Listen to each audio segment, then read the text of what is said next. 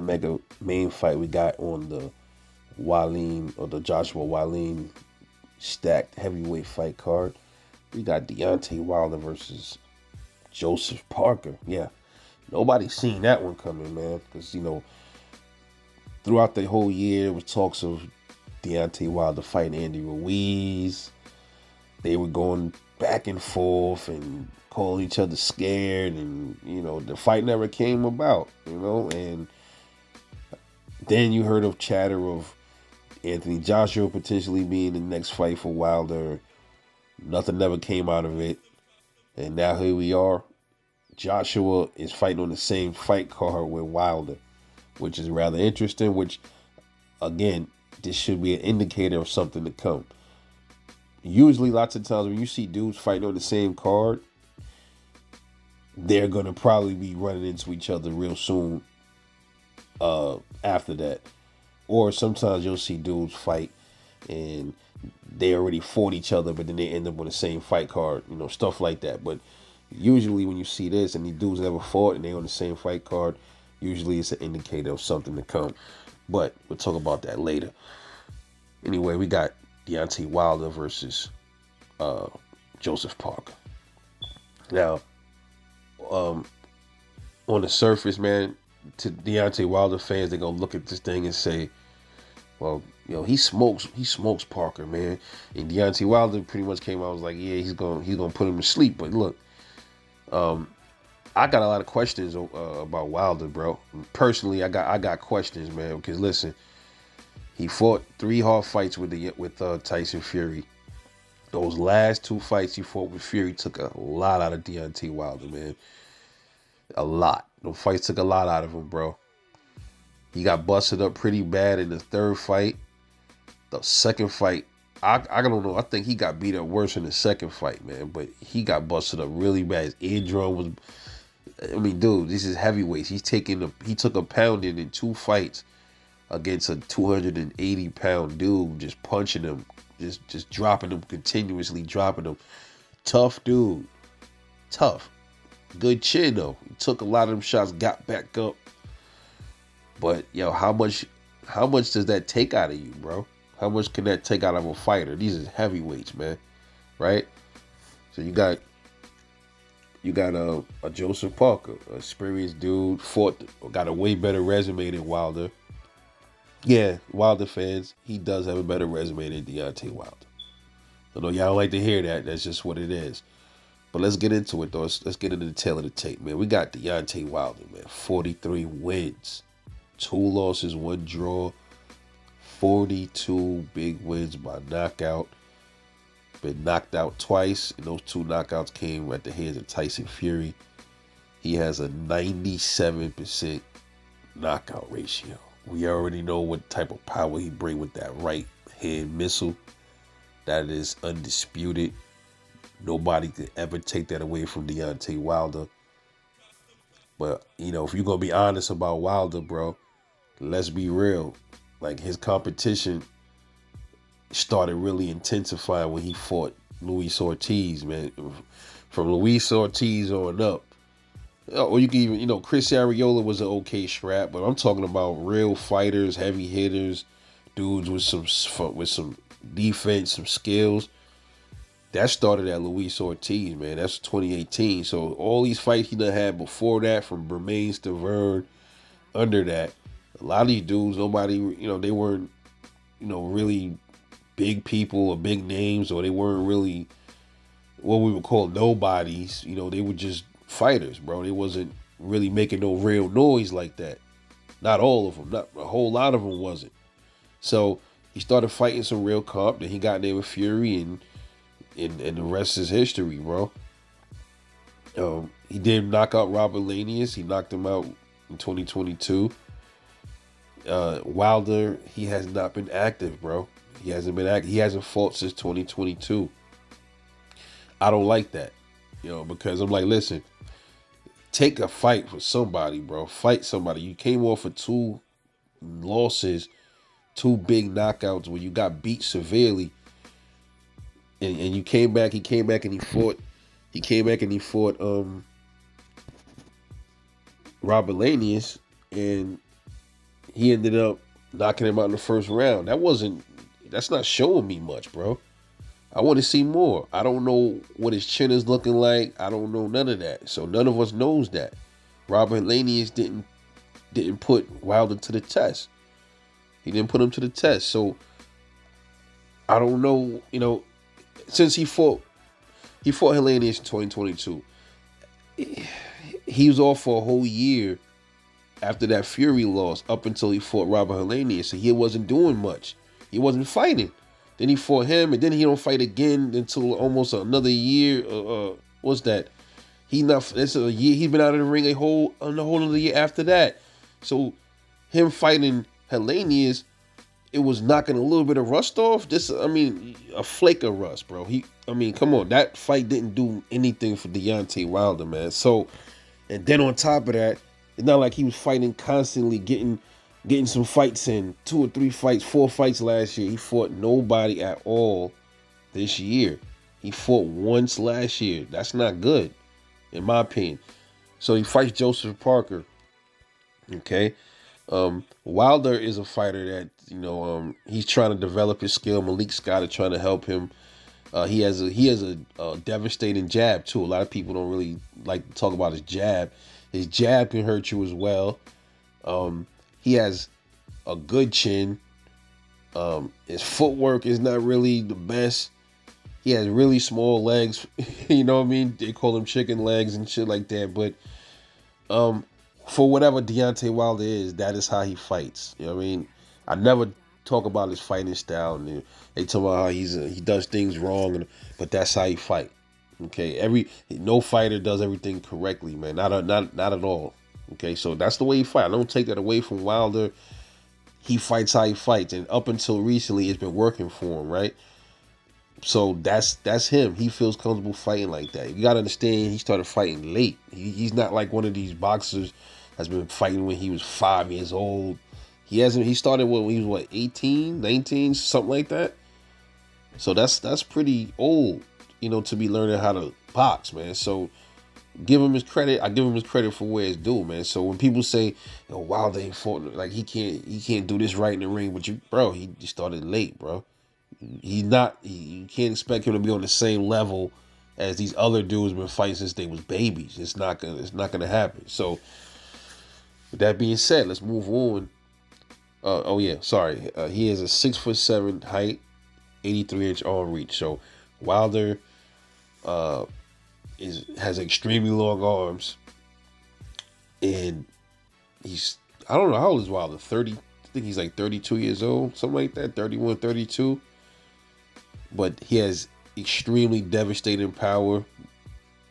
He's even knocked down the elite dudes he's been fighting. So it don't matter if he was a so-called scrub or if he was a top-notch dude. You're gonna drop. He's gonna drop you or knock you out one way or another. And nobody yet, I don't think any of his fighters have yet to not be dropped or stopped. All right. So even Tyson Fury, right? So that should tell you something about how serious his power is. Now moving on to Joseph Parker. He's a vet in the game. Okay. He doesn't have as many fights as Wilder. Damn near though. But he's more experienced, meaning he's been in there with different styles of fighters. He has the better resume. All right, so that counts for something with me. He's 33 wins, 3 losses, 23 wins by knockout, and 1 loss by knockout. And that came against Joe Joyce in 2022. Since then, he has knocked out 2 people. Faiga Opolo and Simon Keane. Don't know who the hell those people is, but he's managed to get two of his last fights was knockouts. This year, Joseph Parker has 2 fights already in. This Wilder fight is his 3rd fight. So Joseph Parker has been busy. He's been busy. He's 31 years old, 6'4" with a 76-inch arm reach. So smaller dude than Deontay Wilder with a 69% knockout ratio. Pretty good puncher. Not the biggest puncher, but that is some pop to deal with, okay? Now, I want to look up something real quick. Let me look up Robert Helenius. I want to check and see what kind of power Robert Helenius is rocking with. Let me just check something real quick. All right, Robert Helenius had a 65% knockout ratio. So he his power, his record is almost, his wins is almost on point with Joseph Parker's wins, and so is his KOs. So they're right there in the same power range and stuff like that. But I got Joseph Parker here as people not going, yo, he's not alive though. He has a chance, bro. He does have a chance in this fight. I know a lot of y'all gonna say, no, he don't. He's gonna get knocked out in the first round, just like all the rest of them, just like Helenius. Joseph Parker is not Robert Helenius, bro. Joseph Parker is not Robert Helenius, man. So you can't do that. Don't say that. That's taken away from Joseph Parker. All right, Joseph Parker is gonna scrap it out with you. He's gonna fight with you. He has better fundamentals than Deontay Wilder. And he's been solid, bro. He had a pretty solid chin, Joseph Parker. Now, will his chin hold up to a Deontay Wilder's right hand? Hey, not many people has withstand that right hand, bro. I'm gonna keep it all the way real. So, this should be a little interesting because, like I said, Wilder has not been fighting. He's not been active. He has one fight in damn near 2 years. He has not been active. Joseph Parker has been active. He's fought twice this year. Oh, I'm sorry. No, this is going to be his 4th fight. He fought 3 times already this year. He fought Jack Massey in the beginning of the year. So Joseph Parker has been extremely active this year. This is going to be his 4th fight. 4th fight this year. Yeah. All right, so Wilder has not been active. Y'all better keep that in mind. So how does this fight go? Yeah, I ain't gonna want to hear this. This is how I think this is gonna go. Joseph Parker, his last loss was in 2022. He got knocked out by Joyce, and that he took shots from Joyce for a whole fight until the 11th round. Came back from that, won a UD, and then got 2 knockouts after that. All of that is in 2023. You got Deontay Wilder he's up against, a severely hard puncher. Wilder has not been active for years. He's been beaten. He got beat down badly in 2 fights with Fury. That took a lot out of him. We don't know how his chin is. We don't know how his stamina is yet. He only went 1 round with Robert Helenius. That's not telling me anything. I don't care what you do, say.